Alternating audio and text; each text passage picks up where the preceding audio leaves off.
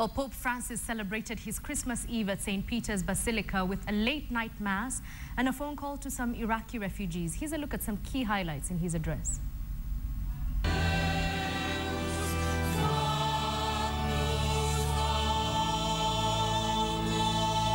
In his Christmas Eve address, the leader of the world's 1.1 billion Roman Catholics has called on people to have greater empathy towards family and friends and those in need.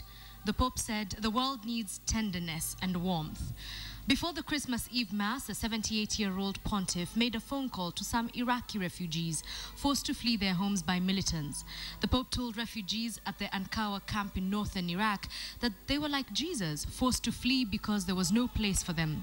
During the Mass in St. Peter's, Francis echoed some of the themes he raised in the phone call as reflected on the nativity scene.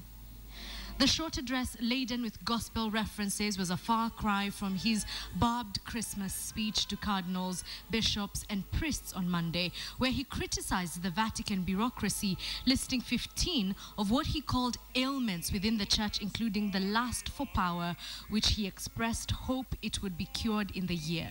Nei suoi misteri di partecipare alla sua gloria nel cielo. The Mass was broadcast live in 3D for the first time, with images of the crowds of faithful and around the tiny city-state captured by drones.